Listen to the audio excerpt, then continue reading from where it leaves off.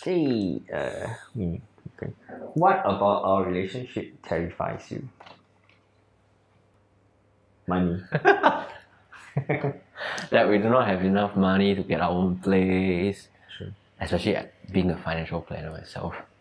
Yeah, like how do we work harder to get more money that we could, supplement our lifestyle, our not say lifestyle, I mean our retirement together and all these things, because let's face it, there's no one else we can depend on now, unless we adopt kids or whatsoever. I think that's what terrifies me too.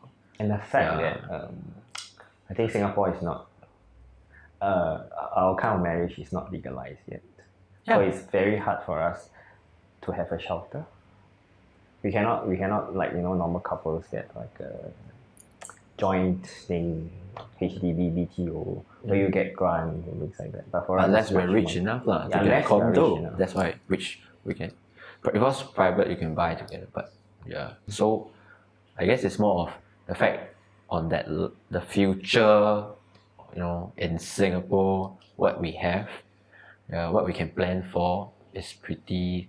I mean, it's against us, I would say.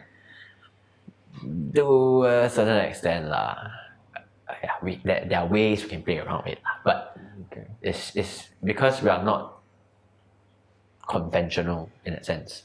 So it's harder for us to think of ways to make reach that goal. Yeah, like we want to get a place this year, right? Since you're 35. Yeah. Okay, so everybody knows you're 35 now. But yeah, so but the thing is, if I were to pour in money into your house, then what if something happened? Then would I get any compensation? No. Yeah, you can't like say, oh, this because he is my BF, that kind of thing, right? Yeah. True. Not like if we were to fly overseas, get married, then the paper doesn't work here also, so it's not recognized. So that's the thing about our kind of relationship that's a little bit frightening here lah. You? I think that's same. Right? I mean our goal or goals are the same right now at this stage. Yeah. So whatever frightens you will frighten me as well, definitely. Okay.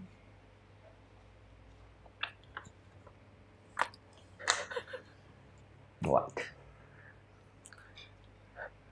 We had an argument on this before. Okay. Shoot. Am I your best sex? Well, you're my first and only, so. Oh, not exactly. I would say sex or making love. Alright, I'll say making love. Make love. Don't change the question. You said sex. Right, okay. I cannot have sex with someone I don't love. So I mean, that's me. So it's the same. Okay, yeah. Of course, I mean, you're my first, so I had my best. Or you can say best and worst, whatever. Or anything in between. It goes along as well. Actually, do you ever get curious? About? Is there another level that you can reach? I mean, I'm always very satisfied and always very happy, with whatever we have done. So, I have no complaints. Okay. Yeah.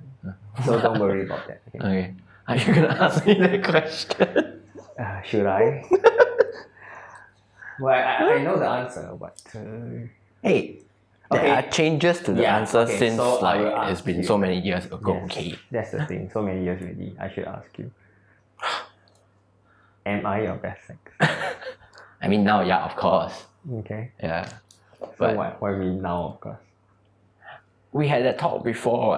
Last time when you first started, I suck at it. That's the thing you have to do, right? Yeah, I have to learn. It's the part whereby it's the teaching, figuring out. So I mean, it's of course, fun me being me, if you ask me, is it the best? No, it's not the best. Yeah, but I'm teaching you to be the best. Of the best? Okay. I mean, it's between us, right? Okay, yeah. What works for me might not work for Somebody another else. person. So I'm teaching you what is best for me and letting you know lah. Similarly, you have to let me know what's best for you. True. I enjoy it. The journey, I mean the progress, whatever. It's fascinating for somebody who has never done it before. It's a very happy journey. Yeah. My years of experience. Yeah, I'm glad. It's kind of experience. Yeah. Yeah. So, in summary, yes, you are now you're my best sex. Okay. All right. Why do you love me?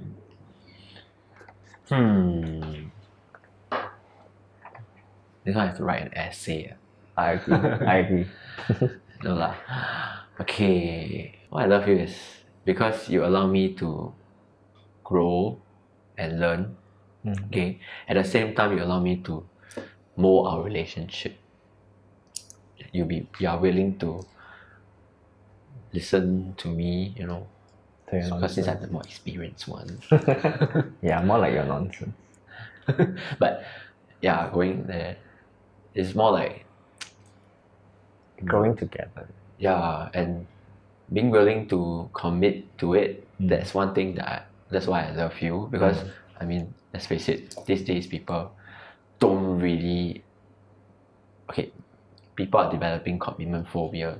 Yeah, these days very Quick easily. fix. Yeah, quick fix and stuff like that. And because you don't believe in quick fix, you believe that relationship takes time and old-fashioned kind. Yeah, I think so too.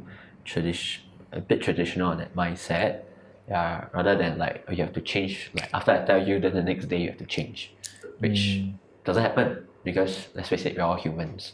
We are not robots that program straight away.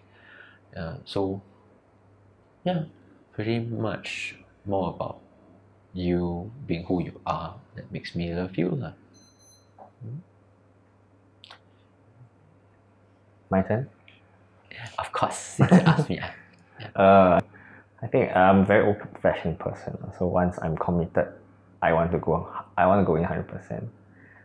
And once you are my other half, there's no other reason for me to look at other guys or think about having, that kind of affairs or things like that. So, yeah, you can call me old-fashioned, you can call me naive, because this is my first relationship and I'm new to this circle, and a lot of friends told me that you are just, because it's your first relationship and you haven't been heartbroken before, that's why you have all these perfect thoughts, you want to paint the perfect picture of how a relationship goes. But I think, yes, I do want to cherish that kind of mindset.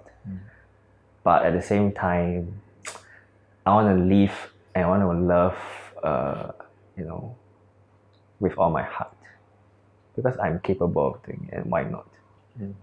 And if I found the right person, and he has shown me his heart, then why shouldn't I not be showing his heart, my heart? So that's my rationale, and that's the reason why I love you.